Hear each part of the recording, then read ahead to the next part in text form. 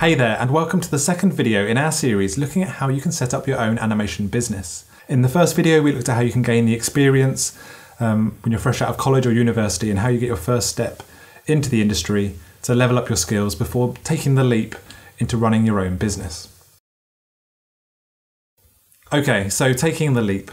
I'm going to assume that you've been working at a video production company for a number of years, or you've been freelancing directly for design houses, media companies, and you've built up that skill set and you believe in the quality of your work professionally.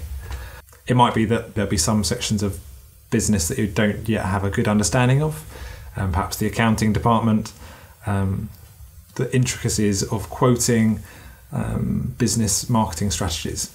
And these are all things you can learn. You're not expected to know all of this straight away, but you're going to have to learn it very quickly and be willing to read up on it. The thing that will kill most startup businesses is lack of cash flow, especially in the first and second years.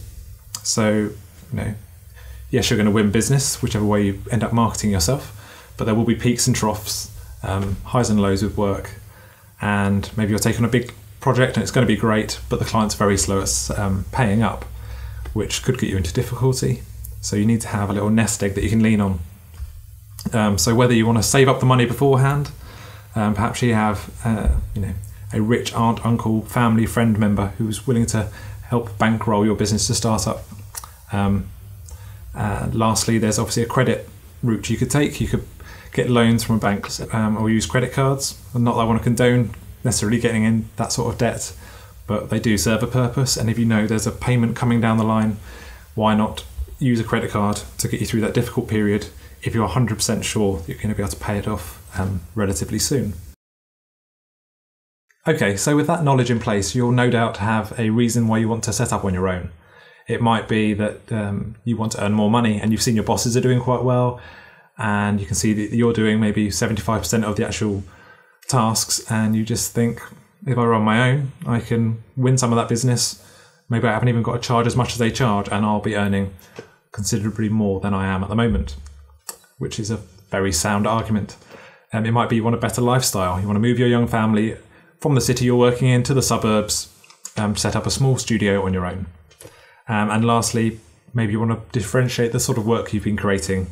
Now, with all that in place, you've got your reason for doing it: better lifestyle, more money, more varied work, and you've got cash flow sorted for the first 3 months.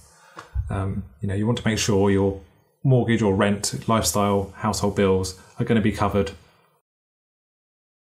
You'll also want to have a strong portfolio of work. So ideally your old employer would be okay with you using some of those productions in your portfolio. If not, prior to setting up your business, perhaps do some freelance jobs on the side for other companies. So that really is it. You have the money, your goals, the quality of work's already there, and ideally having some examples you can use to help win business, drive leads, and help your business succeed. Okay, thanks for watching. Hopefully this has been some help to decide whether or not you're ready to take that leap into running your own business. If you've got any other tips, feel free to put them in the comments below, and I'll see you in the next video where we discuss gaining leads. I've been Jon Draper, this is Stormy Studio. Thank you.